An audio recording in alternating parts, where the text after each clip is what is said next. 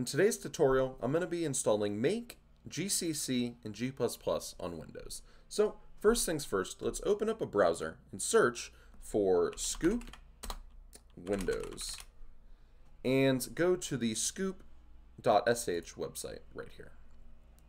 Now we're going to open up a PowerShell. So go down to the terminal, open up PowerShell, and then you're going to type in these two commands that you see right here. So we're going to do set execution policy, run that, and then this is the command that's actually going to get and install the Scoop. So we're going to run this, and for me, I already have Scoop installed. However, for you guys, it should go ahead and install Scoop. Once that's done, I want you to close your terminal, and if you have another terminal open, then just close that as well. Open up another terminal, and now we're going to be good to go. So, since we're installing Make and GCC, I want you to search for Make right here, just like this. And you'll notice that there's Make in main. This is the one we want. Make is a build automation tool, a part of GNU.org, and you can see here what we need to do to install it. We need to do snoop bucket add main, snoop bucket add main, and for me it already says I have the main bucket, but for some of you it will not. Then we could do scoop install, and then it's in the bucket called main, so we do main/make, and this will begin installing the make commands.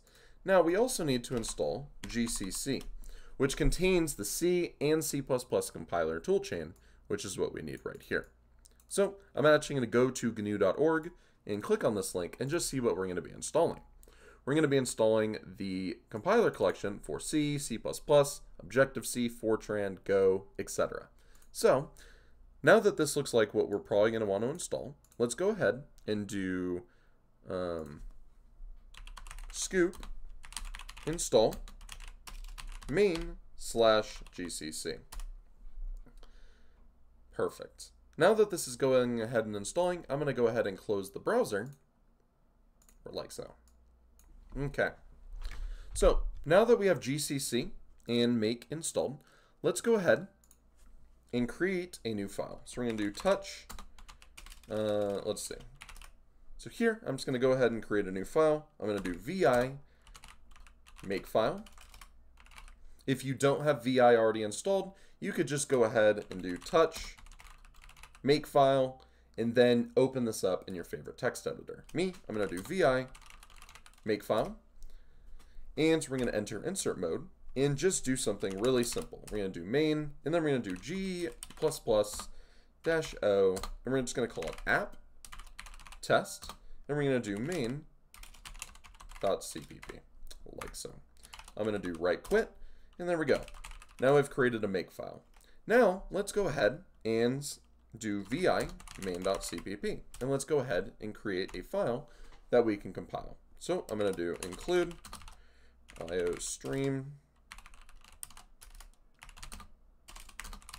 We're going to do int main.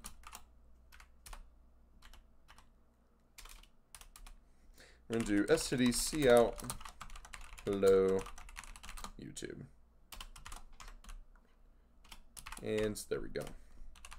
I'm also just going to return 0 and close our bracket. And there we go. So now we have a really basic main.cpp and a very basic makefile, which you can see right here and right here.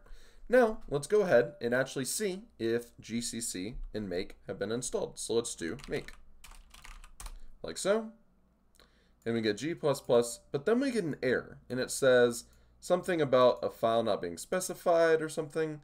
So what we're going to do is we're going to close our terminal because it says GCC was installed. So I'm going to close the terminal, and then once the changes have taken effect, I'm going to just show you that I'm still here. We can just do Make, and now it'll install correctly, as you can see here.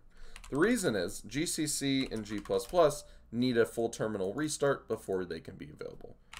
So now you see if I ls, we have an app-test.exe, and we can do /app-test.exe to run it, and we get hello YouTube.